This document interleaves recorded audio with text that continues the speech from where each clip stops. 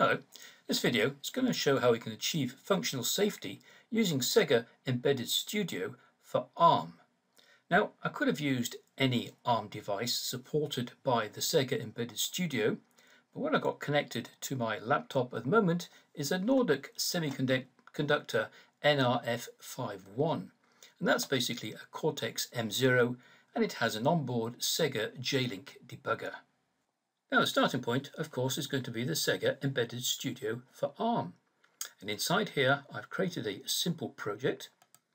And if we take a look at some of the options for the project, we can see first of all here that I'm targeting a Cortex M0. And as the debugger, I'm using a J-Link. Okay, so first of all, let's check we can build this project. So we'll do a rebuild. That's built, and now let's debug it. So this is going to connect to the target using the SEGGER J-Link, and I should now be able to step through my program and debug it. It's a very simple program, but what I want to be able to do is, first of all, I want to be able to look at this code and see, well, is it compliant to a coding standard such as MISRA C 2012? I'd also like to be able to look at the quality of this code and see, well, how complex is it? And then, as the code executes, I'd like to be able to find out, well, how much of this code have we actually exercised? I probably won't get 100% coverage, so then what I'd like to be able to do is to use some unit testing in order to be able to complement that coverage. Okay, let's stop the execution here, and let's switch now to TB Vision. And inside TB Vision, I've already analyzed the code. We can see here all the various functions. So now I can very simply right-click and do a code review. And in this particular case, this code was not written to be compliant to MISRA, and so we have quite a few different violations. Let's take a look at this one here. If I double-click, it opens up my editor and takes me to the place where the violation occurs. In this case, well, I should have put a U here. That's very easy to fix, and it's something I can do later on. Now, what about the quality of this code? Well, let's take a look at a system call graph. And the system call graph is going to show all functions. We can see how they're interconnected. It's all color-coded to show in green the system calls.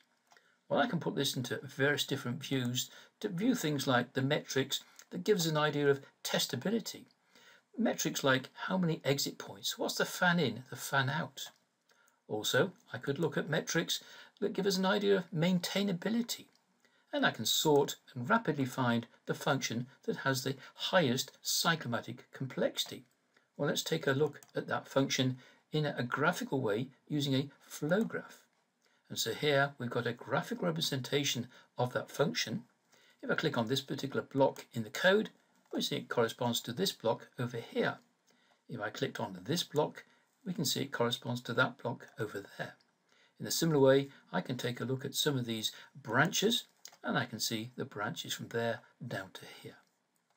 Okay, so what I'd now like to be able to do is to execute this code on my target, and as it executes, find out how much of the code have we exercised.